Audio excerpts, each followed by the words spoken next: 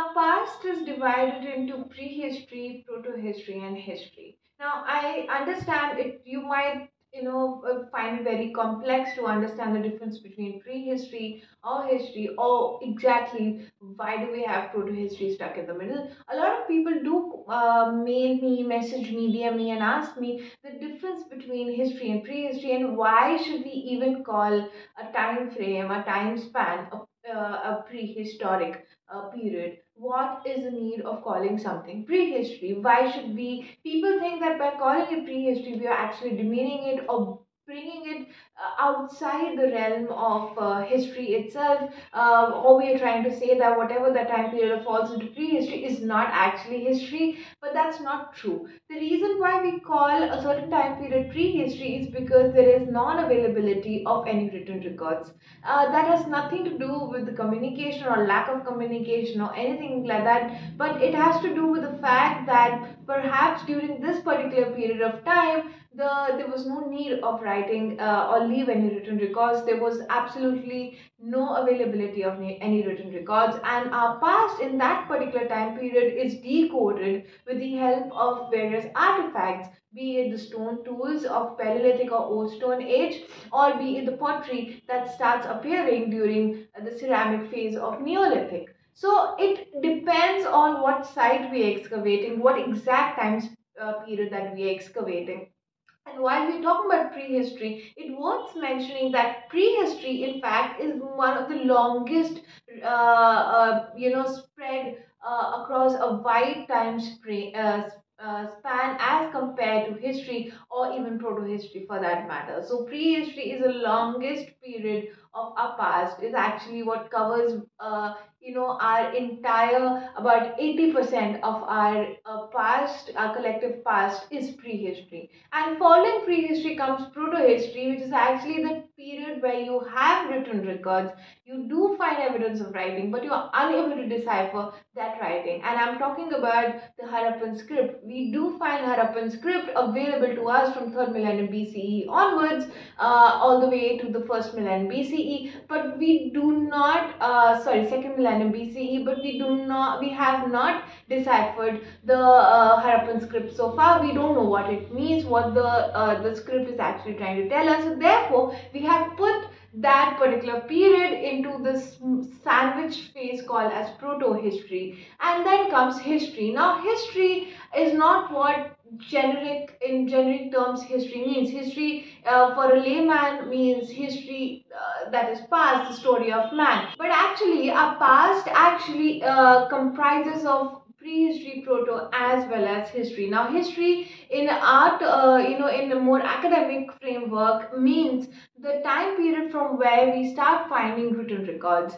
So, before the presence of written records, it's all archaeological data that becomes the primary source of information. And from the time we start finding written records onwards, it's archaeology plus written records plus other various tools that are available to us to understand the past. So history basically starts with the availability of written records, and from not only that but also deciphered written records as well. So you have example of Ashokan edicts and various other written records, be it the Buddhist literature or any form of written records that are available to us, falls under the period of history. So our past is basically divided into three parts to make things more simple for us when we are interacting with each other, and we're also talking to each other. So the reason why I'm telling you this is because we are actually will be discussing in today's column about the period of prehistory, which is very crucial. It is not only crucial in in academia, it's not only crucial in archaeological research, but it's crucial in understanding the development of human culture. It is crucial in understanding the needs of man and how the needs of humans have changed over the period of time. What we're going to be talking about is a particular site in Gujarat, in northern Gujarat in particular, which was a prehistoric site but was dated in to a time period which where in other areas of our country in subcontinent there were a Neolithic onset of Neolithic period, which is early farming as well. So in today's column, I'll be discussing about how history, our past, is actually not linear. When I say prehistory, proto-history, history, it not necessarily means that they are always following, one after the other. They are placed in a linear fashion. But what it actually means when you look at from a very microscopic perspective, when we zoom in to various eras, ecology, we try and understand, and we do get an understanding of the fact that archaeologically these cultures overlapped, and it shows that different societies existed and coexisted with each other. And in this case, you have hunter gatherers coexisting with early food farmers and also coexisting with early Harappans. Hello, my name is Disha Aluwalia. I'm an archaeologist and I write regular columns in archaeology at The Print. You can find my columns in the link given in the description box below. And in this week's column, as I mentioned, we're going to be discussing about a very, very important and interesting topic. Now, Langhnaj is a site which is in northern Gujarat. It's on the banks of Sabarmati River. The very first stone artifacts or stone tools were found in this area was reported by Robert Bruce Foote. Robert Bruce Foote is considered to be the father of Indian prehistory because as a British geologist, when he got appointed to Geological Survey of India in 1800s, he identified stone tools, and it's very difficult to identify stone tools from assemblage of various stone flakes which are naturally occurring or naturally fractured stones. But to understand a tool made out of human hand and human intelligence and a lot of skill and technology that goes into manufacturing this tool was for the first time put forth by in Indian context was put forth by Robert Bruce Foote, and his first hand axe was discovered in Pallavaram, which is in Tamil Nadu, and then he surveyed various parts of the country, including Gujarat, where he reported various artifacts, including at the sites of Langhnaj. Now, got to 1940s. Late 1940s, when pioneering archaeologist of that time, H.T. Sankalia, and his team members who were equally skilled and efficient in their work, they started surveying the area and they undertook three consecutive surveys of Gujarat, of this region, in 3 consecutive years, and they found various sites, prehistoric sites in that region. And now here is what I'm going to be explaining in depth about prehistory in general. Now, prehistory in itself is also further divided. Like we have even the history been divided into different time eras, different dynasties coming and going, and different periods. Prehistory also is divided into the Old Stone Age, which is Paleolithic period, which lays the foundation of prehistoric time in the subcontinent and also globally. The Old Stone Age is characterized by big, bulky stone tools, then followed by the Mesolithic period, which is the period where the transition is happening in terms of subsistence pattern due to various climatic changes happening because the ice age has ended by this time, and this also indicate to the onset of Holocene period, which comes after the ice age has ended. Now Holocene is sort of dated to about 10,000 BC, and then comes the Neolithic period. As the name suggests, it means a new stone age. So it is the time period where animals and also the agriculture or food was domesticated by humans. People started opting for more sedentary way of life, and agriculture, agro-pastoralism became an important part of various economies of various settlements in various regions of the country. But here is the catch. Now, although we know that Indian subcontinent, one of the earliest date of Paleolithic comes from a site called Pallavaram, which is a very important site in Tamil Nadu, which is dated to about 1.5, 1.7 million years ago. As you move forward in time and you reach to Mesolithic, here you need to understand that Mesolithic and its characteristics vary from region to region, but one thing remain sort of common everywhere is the stone tools. Here you start finding more microliths. Now microliths, as I've mentioned, that during Paleolithic period there are more stone tools, bigger bulky stone tools.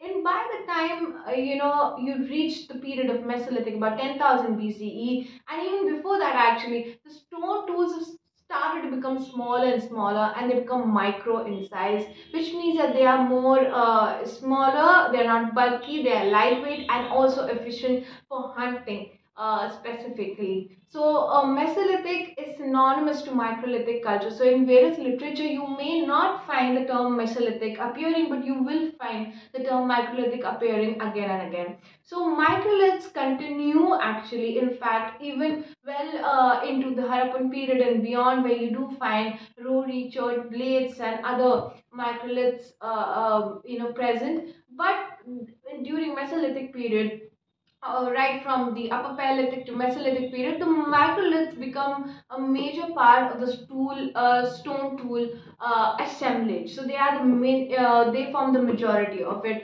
As you go into Neolithic, the stone tool assemblage, the tool technology changes. So that's why we do have a difference between, we can differentiate between the Old Stone Age, Mesolithic and Neolithic, similar to what we can do with pottery as well.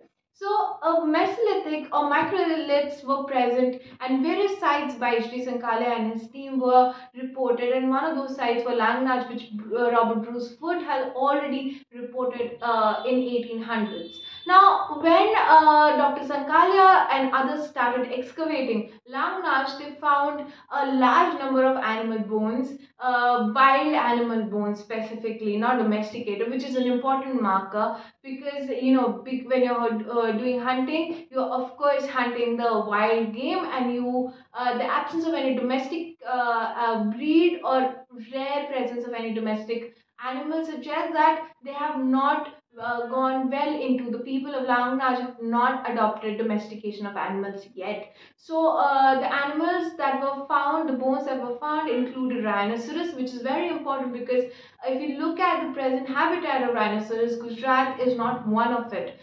So it's very interesting to understand and to even imagine the rhinoceros back when people of Langhnaj, the hunter gatherers of Langhnaj, were living in that area. Rhinoceros was the part of their ecology, and a shoulder blade was found at Langhnaj. It also included hawk, dog, spotted deer, buffalo, wild buffalo, and various other animal species were found at Langhnaj. Along with this, human burials were also found, and which is very interesting. This supposedly is one of those rare examples of having human burials in the microlithic time period. Along with that, what was interesting at Langhnaj was they also found some coarser variety of pottery. So now the moment our stratigraphy back in 1940s, if you look at it, if you try and understand the time period that this excavation was happening and this research was being undertaken, you will understand that scientific intervention or scientific adaptation within archaeological investigation was very limited at that point. Unfortunately, when this excavation was going on, C14 was barely been discovered, so there was no other mode of dating, scientifically dating a site, but to have a relative dating of the site on the basis of the stratigraphy, which was established by various researchers over the period of time. So when archaeologists found pottery, they were quite perplexed, because here they were finding a lot of hunted animals. They were finding a lot of wild species. They were finding a lot of microliths, and along with that, having a pottery meant that they are part of the period where pottery starts to appear, that is the Neolithic ceramic phase. So the confusion remained, and archaeologists were not able to date the site well. But however, they did date the site to about 5000 BCE, suggesting that this perhaps is a site which sort of narrates the story of how hunting gathering economy merged well with the early food producing. So this is the time period where this emergence overlap is happening.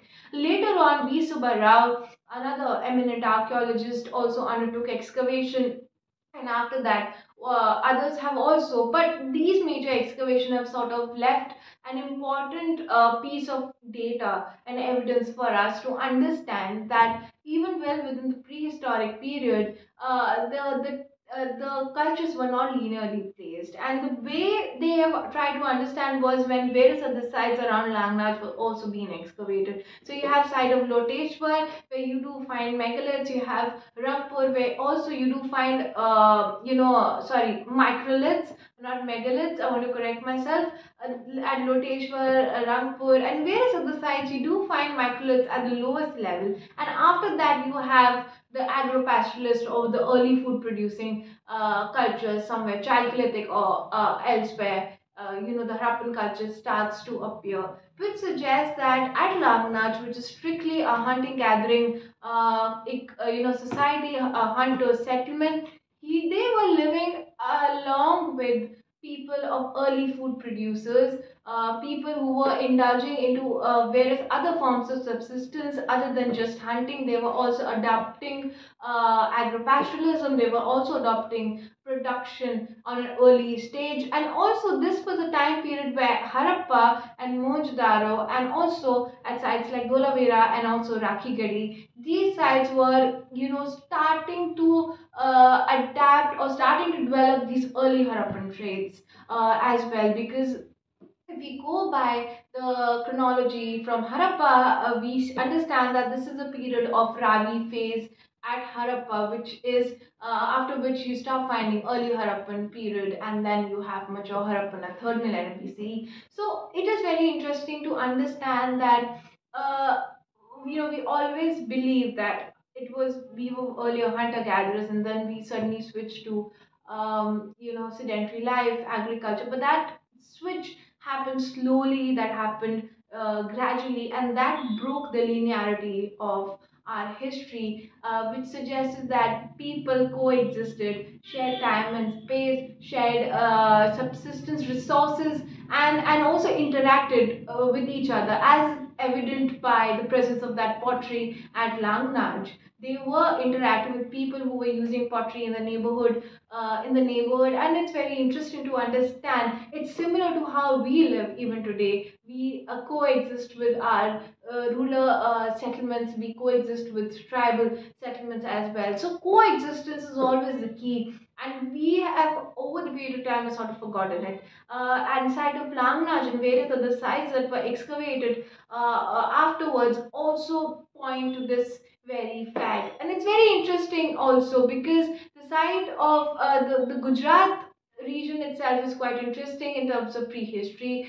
So this is exactly what a site of Langhnaj and various other sites that were excavated around Langhnaj in northern Gujarat, and various other sites were excavated are telling us that people have coexisted, they have lived alongside each other, which does not mean that one is superior than the other and one is primitive. It means that that is what the mode of adaptation and subsistence one has chosen to follow, and not the other aspect. It also basically points out within the ecology of Gujarat, the present day state of Gujarat, the political state of Gujarat, how cultures have developed, evolved in that region, because Gujarat in itself is ecologically very diverse. It's divided into Saurashtra, you have Kutch, you have northern Gujarat. Each region have their own subsistence pattern owing to their resources, and their cultural aspects also vary, from region to region. So it's very interesting to understand that within that region, which unlike Punjab and Haryana did not dwell, or unlike the side of Mehergarh, did not go into rushing into the early farming aspect that early on, and actually did not but did go into trading and didn't go into, produce one of the finest crafts and other skill sets, and produced cotton, produced shell objects, produced so many other things apart from just agriculture goods. So it sort of narrates the story of the people also who were living and residing in that area. I hope you like the story, and you can read the story in depth in my column which was published. The link will be in the description box below. Do share your comments, like this video if you like such contents. If you want more contents, follow the print and the YouTube channel, and also follow them on various social media platforms. Till next week, thank you for watching and have a nice day.